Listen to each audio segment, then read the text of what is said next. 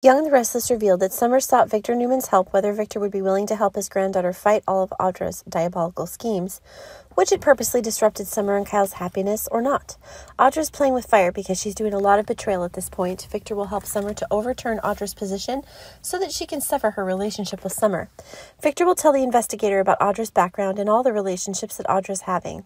Audra and Nate had secretly buried their heads together. Nate has an alliance with Audra, so they're trying to help each other accomplish all of their ambitious goals. Meanwhile, Audra is Tucker's insider to carry out all the sneaky plots against Abbott. Audra's working with Nate on a plan against Victoria. Nate is appointing Nick as interim CEO of Newman Enterprises, which means Audra could become interim CEO of Newman Media. That seems to be the position Audra is aiming for, but not sure if she will get her wish or not.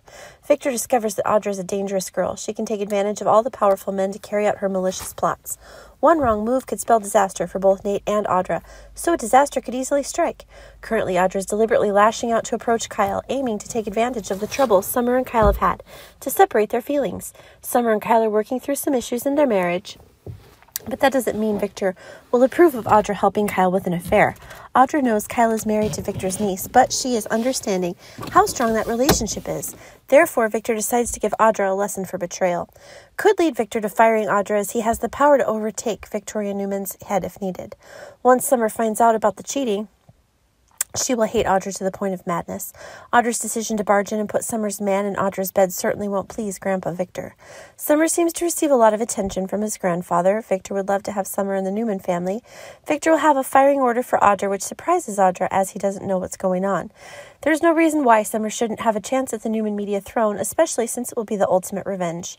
Although Audra thought that she would have support from Nate and Kyle, she would not be afraid of unemployment. Whether Nate remains the COO of Newman Enterprises or is fired for his own shady behavior, it could leave the CEO seat of Newman Media vacant. After Audra's departure, Audra won't be able to get past Victor.